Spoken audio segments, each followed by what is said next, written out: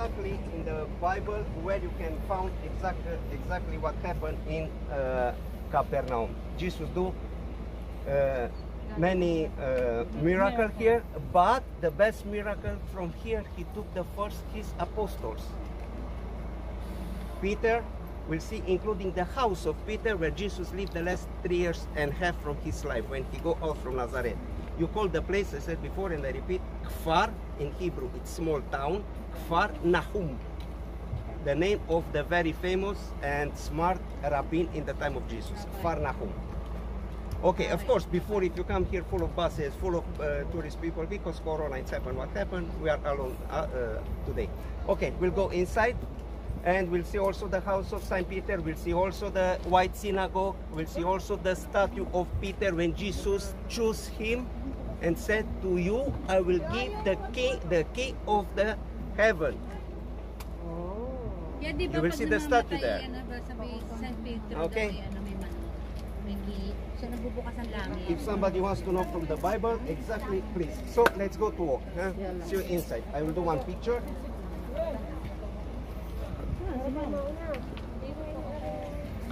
Saan ang entrance?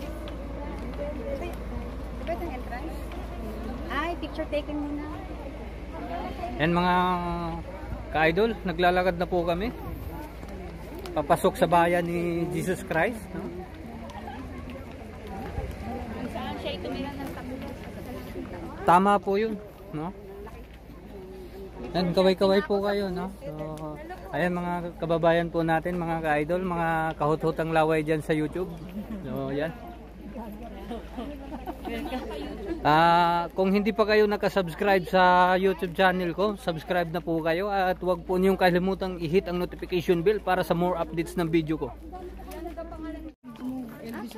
Meron naman ako yung lolo ko. Ayan mga ka-idol, ito na po yung gate ng CAPHARNAUM, town of Jesus Christ. So, papasok po tayo dyan sa loob. Before you do picture, check the camera in the front, not in the back, in the front. Where ayan. If it's there, you all the pictures is there.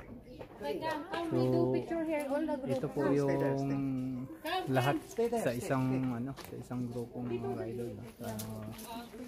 Sa boss na sinasamahan po namin. Ayan mga ka-idol. Including there, all, just let the entrance to be open. Lahat po ng mga kababayan po natin nandito.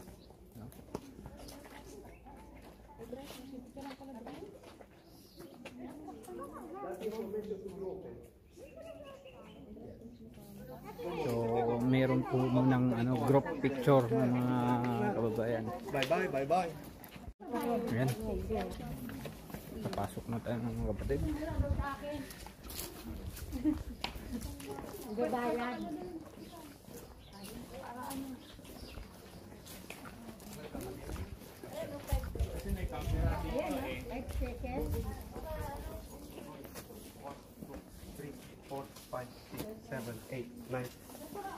You are there too. I have to keep together, not one by one, okay?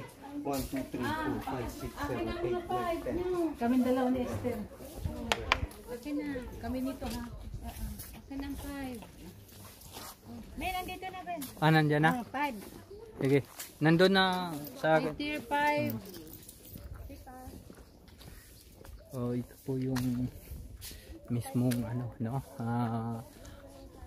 pinag-anuhan ni Jesus Christ, pinag-istihan, no?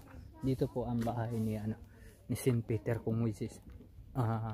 Ginawa po niya ang kanyang mga disciples. Ito mga ka-idol, ito po yung mismong monumento po ni Saint Peter, no? So kita nyo yung monument na yan. Sa baba po niyan mga ka-idol ay nandyan po yung isda, no? Simbolo. Ayan mga ka-idol. So, napakagandang tingnan po, no?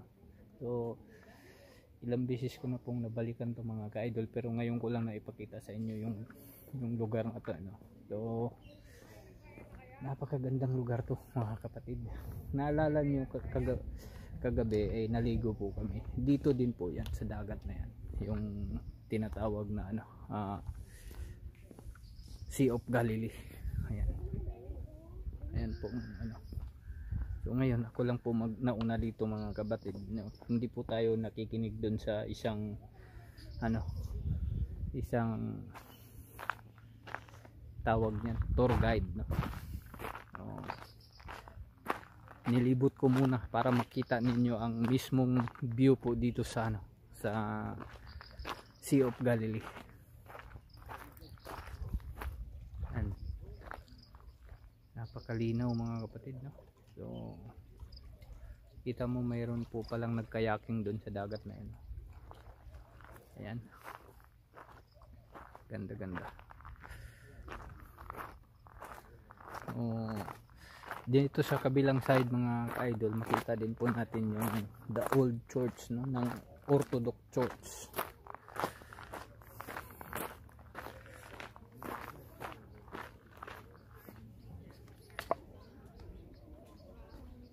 Ayan.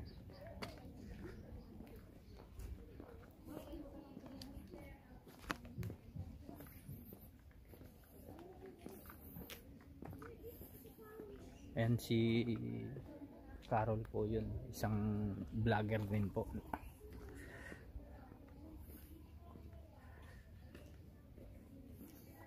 Kita mo yung mga structure na to mga ka-idol.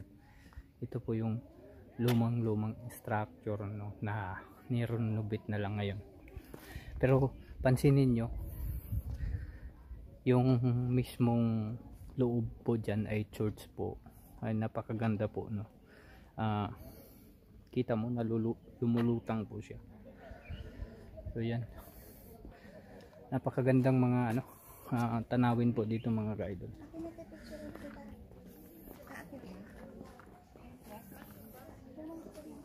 Ayan.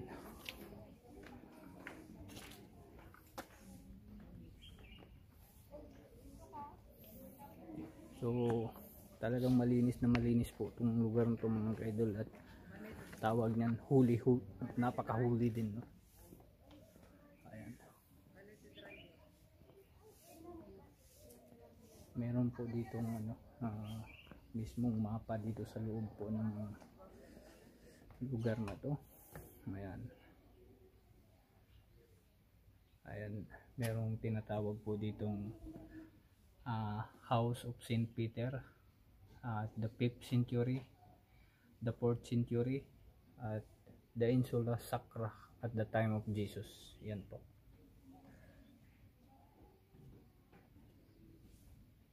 So the time of Jesus, ito po yung structure po dyan. Dito sa 4th century mga ka-idol, ay yan po yung structure. Sa 5th century, yan po yung structure. Yan mga ka-idol.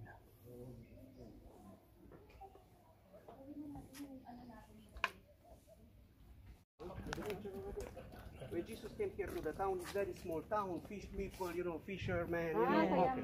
He saw Peter. That's why there's a fish. He saw Peter here somewhere out, Simon before. Hey, follow me. Of course, not go directly to him, but follow me, and I will make you to be a fisherman of people. Well, if you move, you see the information. If you move, look here. You will see in Matthew. You see, you will see in Matthew 16, 18, including he was the fisherman, and the Jesus promised to him, look in his hand, I will give you the key of the heaven. You can see in Matthew 16, Verse 18. Chapter 16, verse 18. if you do picture, let that to be empty, and you have proof in the picture. Okay. This is number one. Number two, when they build this church, St. Peter Church, down, it's proof what I have found because Peter. Original House of Peter. Yeah. So Jesus lived here 3 years and a half, the last year in his life. Yeah, he lived here. Out of that, very close to synagogue. Of course, in the Shabbat, in the holidays, sometimes in the day, of course, go there, pray, teach people. And many times he go around the sea and he do many miracles, including here. The mother of Peter, she was very sick. the daughter of the rabbi of synagogue. She was like that. And he said to her, what? Talia, her name is Talia. Talia, Kumi, stand up. But she was dead.